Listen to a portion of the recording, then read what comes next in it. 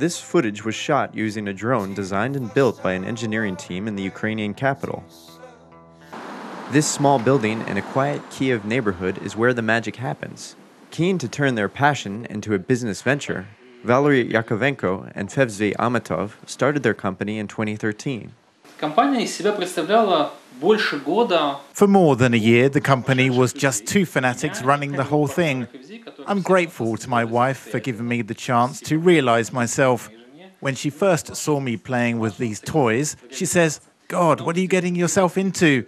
This is terrible." And I said, "Just give me time. Everything will be all right." And I asked her to give me exactly 1 year. And sure enough, 1 year later, the drone business took off and started to make a profit. This is our office.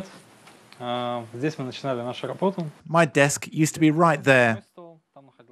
And that's where Fevzi's desk used to be. In the corner, there was our shop, where we did the soldering and worked on the drones. Later, we expanded to another room in the opposite wing. It was our workshop. That's where our engineers work these days. Their main task is to work with the tech, to implement our ideas, to integrate new modules into our product, and to repair the current units. The two-man startup has grown into a team of 30.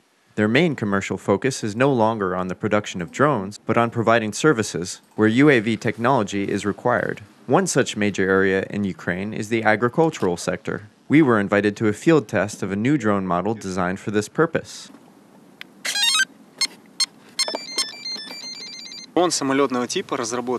This drone is of the plane variety. We affectionately call it the corn duster because it is incredibly dependable, but at the same time possesses an excellent set of characteristics.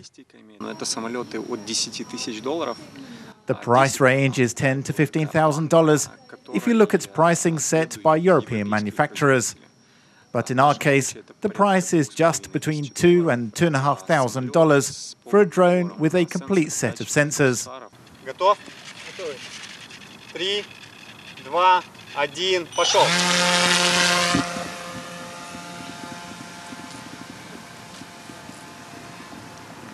Drones like this one help farmers to irrigate and fertilize soil more efficiently. By using a drone at a low altitude and a good quality camera, we can calculate the number of plants per certain area, and that allows us to estimate what kind of yield we can count on. The drone-mounted camera takes thousands of pictures and puts them together to make a map of the field. This allows us to detect certain plant diseases present on a field and to distinguish different kinds of crops. This kind of product is also in demand outside Ukraine.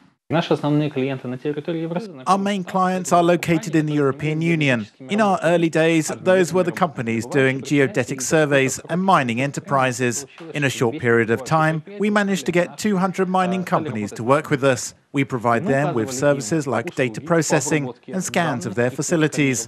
We supported our development by selling them our technology. Currently, the company is developing innovative UAV technology in cooperation with the European Space Agency.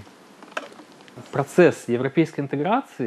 process of European integration is not about exporting to the EU. It's about finding partners with whom you can create a highly competitive product, targeting not Europe, but the entire world.